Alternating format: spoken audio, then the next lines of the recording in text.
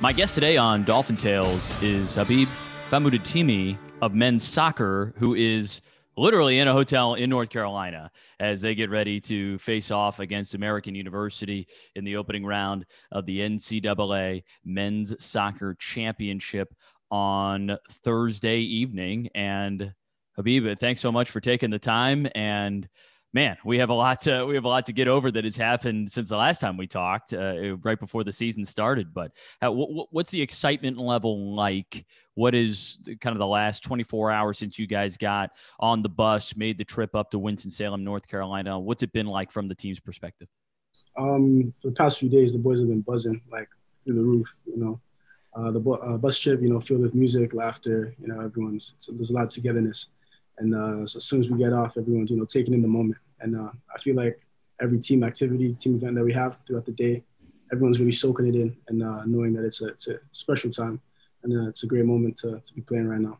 Not a lot of teams have this opportunity, so we're thankful, for real. It is an interesting dynamic. You try and balance the focus that is necessary in order to accomplish the goal, that is winning a game in the NCAA tournament, but you also don't want to let the moment go past, right? Without you all taking a little time to appreciate where you are and what you accomplished to get here. Yeah. Definitely our coach spoke about, obviously, taking the moment in, but also being focused and being ready. There's a fine line between the two. And I think the boys have been doing a good job of, especially after training today, we really focused on ourselves, not so much the opponent as yet, because I think we realistically have ourselves to beat in this game. We're our biggest opponent, honestly. And we've been really focusing on how we want to go about tomorrow night and not let the moment slip past us. And it's been good so far. Yeah. Let's go all the way back to, I believe it was early to mid-January. You all were back on campus. You were training, practice started. You were getting ready for this unconventional spring season, and had the chance to talk to you as part of a preview series we were doing for the website. And one of the things that got highlighted by both you and Coach Ruiz was just the way you all took advantage of that fall and didn't look at it as something was taken away from you in the form of a season, but that it was an opportunity to really spend some time, grow together as a team, as a unit, much more time than you would typically get prior to the start of a season. I mean, looking back on that now, how much of an impact do you feel like that actually had on your success this season? I think all the success that we had was 100% down to the team. It was not just an individual season for anyone. Every game was a team game that was won or lost, or everything was with the team. So I think that fall really helped us develop that depth between each other and just that team chemistry that you can see it on the field. It's really unspoken at times. There's a lot of intangible things that we're succeeding together with as a team. And I really give it to the fall. And has been an unconventional season, as we all know, but I think the boys took the best of it and took advantage of the fall that we had. Where did you see things from your perspective when you all hit conference play shift? Because you went through a couple of early season struggles, but once ASUN play started, you managed to find a pretty nice rhythm there, especially on the defensive end, but I think collectively as well. Thing with college soccer is that there's different seasons. There's you have the preseason, then you have your non-conference season, your conference season, and then hopefully your postseason. And I think once that shift happened, when we hit the conference season, there was a change in mindset that, listen, this is when, past is in the past. This is when we have to start getting some W's along. So obviously we've been, focusing, things didn't really go our way, but the team really came together in a tough moment, a little dip in our performance, and really came together. And we saw the success throughout the conference, obviously winning it all. But I think it was really down to that shift. There was a mental shift that we had, together. And everyone kind of realized that, listen, we have to make the most of what's coming up this next season that we have, this conference season. And we thank God that we did. You brought up how everything has been collective as a team. I mean, all sorts of guys honored on the all-conference team that came out last week, but it really feels like while there's some big names, some big performers, that the guys that have been running hard in practice all season long that don't get the same type of attention on a game day have been just as important. Where have you seen maybe the strength of the collectiveness of you all as a unit? The collective strength is shown in our team bonding activities, just wanting to be around the guys, what I'm saying? Like, there's a lot of like I said, it was just really unspoken, on the field. There's an understanding, a connection between every player on every side of the field. And some teams don't have that. And I think great teams have that. And we're definitely on our way to becoming a great team. We have a lot of good individuals, but the collective, that's the thing that every day we're striving to, get better at. And Coach Ruiz always talks about how good can the collective be. And, he uses the word Ubuntu, which is just how good we are, as a collective. And we've really soaked that in and tried to, because I know personally, I think we're only as strong as our weakest player. And I think our weakest player is pretty strong. So, that's the idea of how, our success has been coming through. What's some of the things you guys do to bond, find that nature, gelling nature off the field? We like to listen to music together, go on drives together, whether it's going to the senior house and, just seeing what the guys are up to. And there's a good locker room feel too. Everyone is involved. It's an interactive place. Everyone has their role in the team. And I think the freshmen have really bought into what the seniors are putting down. And it's really shown that, again, the collectiveness is really showing.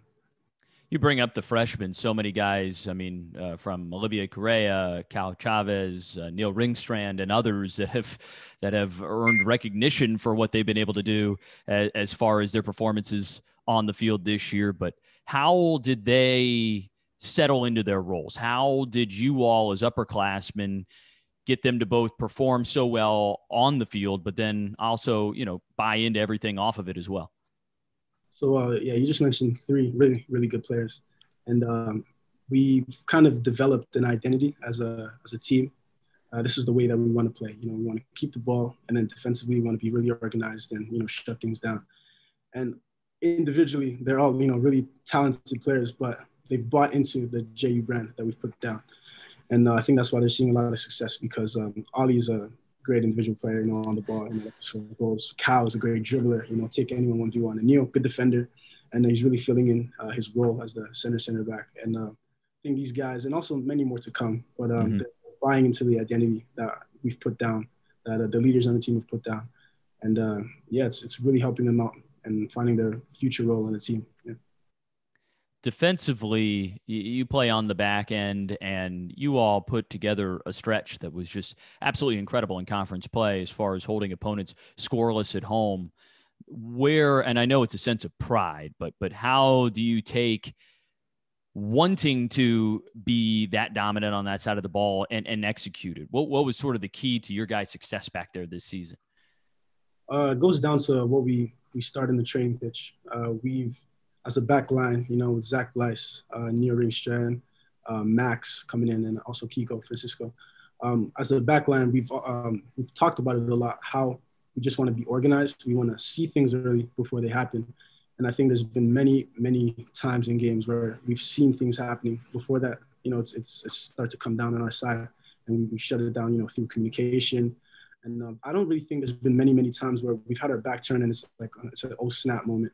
Like, oh, they might, it's been really, really organized, and we've been, keeping things in front of us. And again, we've tried to keep this kind of identity and as a defensive unit from the fall, really. And I guess now that we're seeing it pay dividend in the season, it's been a blessing, because sometimes things don't always go the way you plan. But we've been fortunate not to concede not many goals this season. And I'm really not surprised. It comes down to a lot of patience and hard work.